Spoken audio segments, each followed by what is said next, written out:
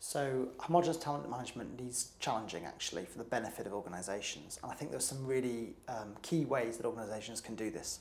One of the best ways really is for people to take personal responsibility for this, not to outsource the responsibility to a part of HR or someone else, but actually what am I doing to challenge this tendency to be around people like me.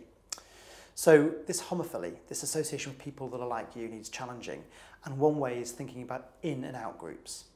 If you think, for example, about your 5 closest friends in the world and who they are, and your 5 closest colleagues in your organisation and who they are, your partner, or if it's not going very well, the partner you'd like to have, and then also, for example, where you live, and you think about all these parts of your life that are really important, they tend to be similar people. They tend to be people that reinforce your worldview.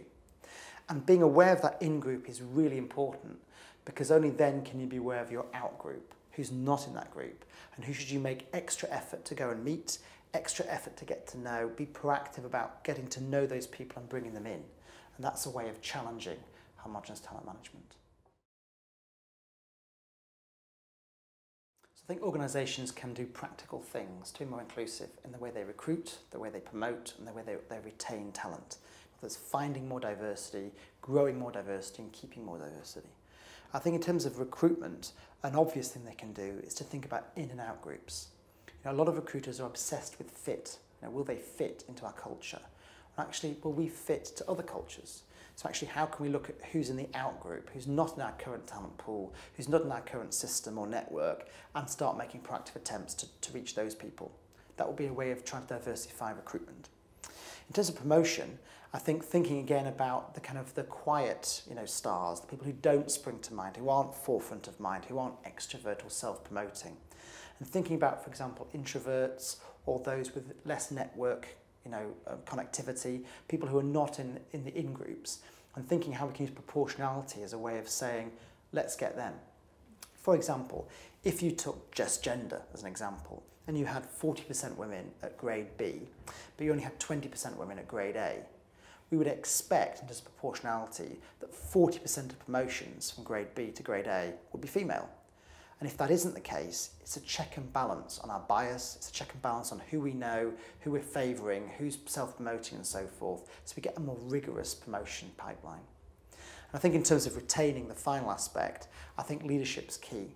Actually talking to people's self rather than just their role, treating them as a human being rather than just a factor of production, appealing to those motivational factors rather than just the basic hygiene or financial factors, and getting them to stay with you in the job.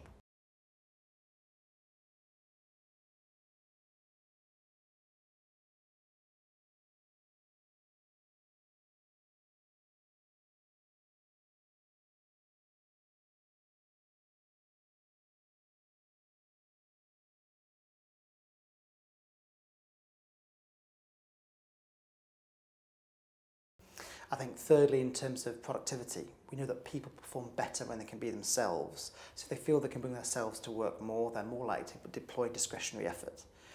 I think fourthly, in terms of decision making, so we know, for example, challenging decisions, that diverse teams can outperform homogenous teams, and diverse teams, even of varying IQs, can outperform homogenous teams of similar high IQs. I think finally, ethics. I think that fundamentally there is a crisis of trust between business and society. I think being more inclusive of the people we're supposed to be serving just is only a good thing in terms of trust and credibility of the organisation.